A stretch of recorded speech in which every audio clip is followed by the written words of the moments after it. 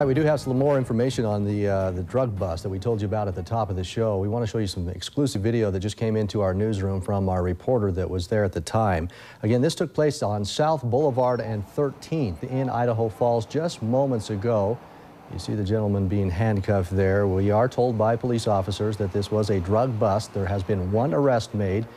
They did find some paraphernalia, as you see right there. Now, there are other individuals being questioned about the suspicion of drugs. This happened, as I mentioned, just moments ago into our newsroom.